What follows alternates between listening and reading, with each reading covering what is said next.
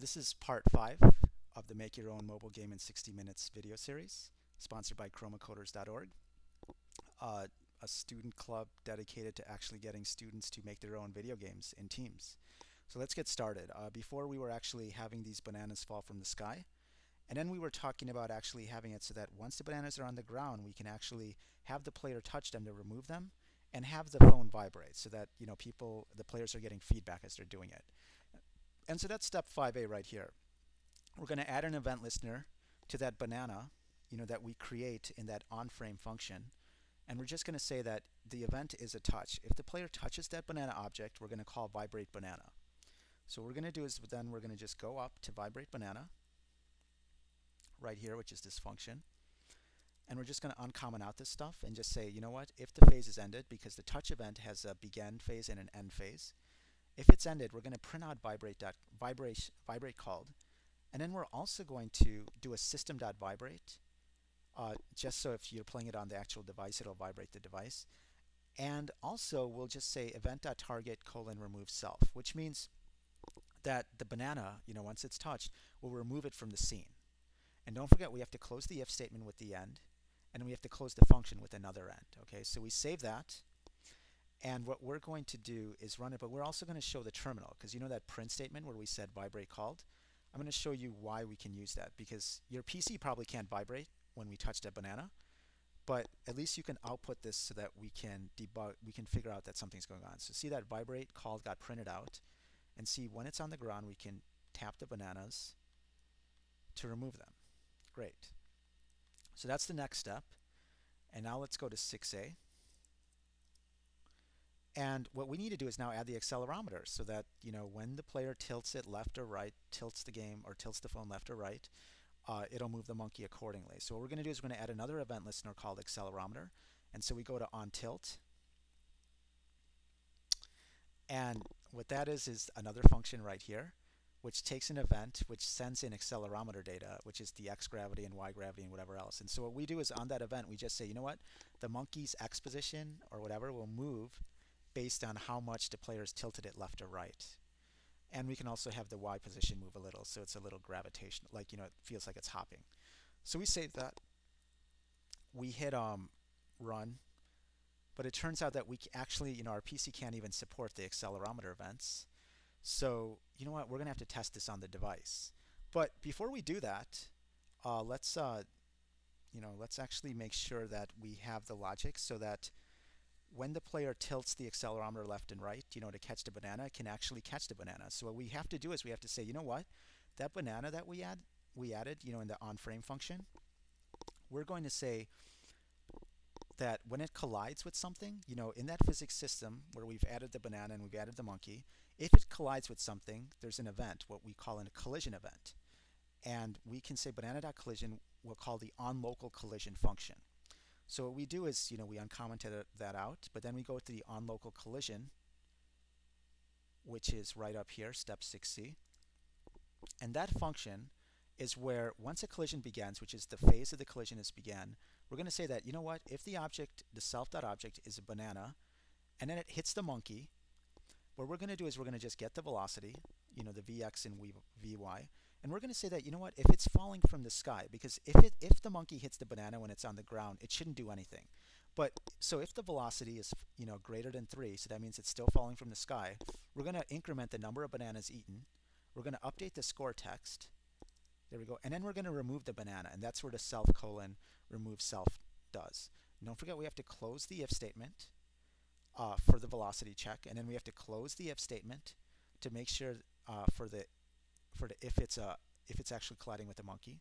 Then we have to close the if statement to check to see if the object that's actually being creating the event is a banana. And then we have to close the if statement to make sure that the phase of the event is the beginning phase of when the collision happens. We don't want the end phase. We want to make it seem like the banana disappears as soon as it touches the monkey. Then we have to close the function itself with another end. So we do all that.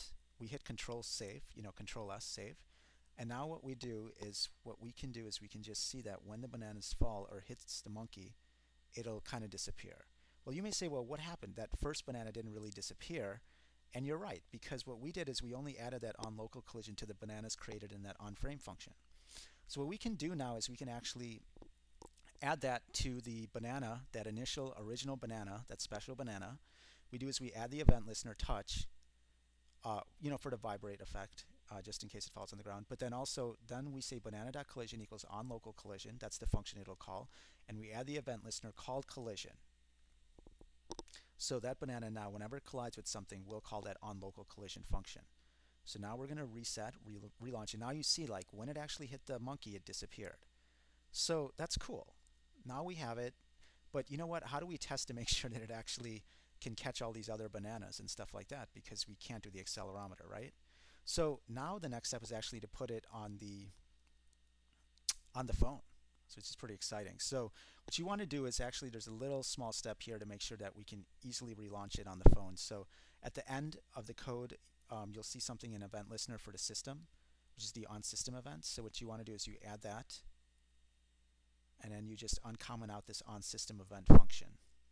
Actually, it's all of this stuff. So there's an is simulator code, and then there you go. Comment that out. Okay. Then this if statement, and basically what we're saying is that, you know what, whenever the player hits the home button or the return or the back button on their phone, we're just going to exit. Very simple. And there you go. Oh wait, hang on a second. Let's make sure we also uncomment out these os.exit functions. So we just save that, then hit Control R, and basically it's good to go. And we can check the simulator to make sure everything's fine. But now how do we actually turn this into our game? Let's see. Hang on. Okay, so what we're going to have to do is we're going to have to build this. And what you do to do that is you can go to File, Build For, and in this case we're just going to use Android, because Android allows you to easily put it on your device as compared to iPhone, where you need an iDeveloper account and all this other stuff. So we're going to build for Android, and this is where you give it your name, which we'll just call it first game. The version code we'll just say is 1, and then the package, and this is where you do like whatever your studio name is. So since this is sponsored by Chroma Coders, I'm just going to say com.chromacoders.firstgame. And that's your package name. That's what's your unique identifier. So when you're on Android Market, that's your unique identifier, so that it can keep track of like how many people have downloaded your unique game. So once you do that, make sure your key alias. I think in your case, if you don't have a key, just use the debug key. I think if you're using the trial version, you can just choose the debug key. And hang on a second. And then hit build. And what it'll do is, hang on.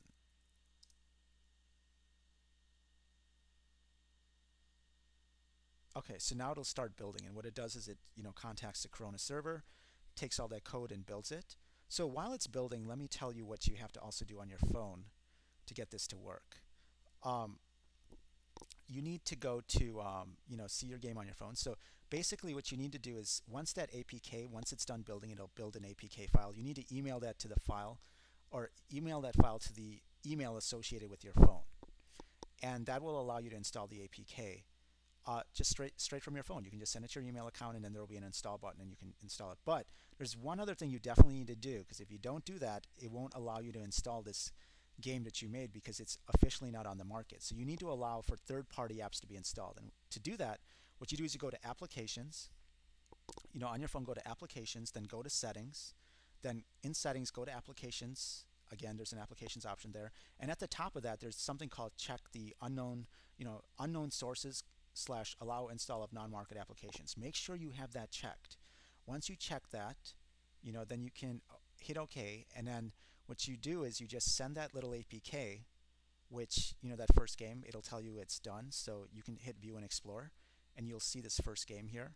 That'll be your APK, wherever you outputted it. And just send it to your phone, and then you can pretty much run it on your phone. So, really simple. And so that's the interactive lab part of the video. And so the next step, what we will do is we'll actually discuss how you will, now that you've made a game, how will you actually get your game noticed and actually make money from your game. So until then, enjoy.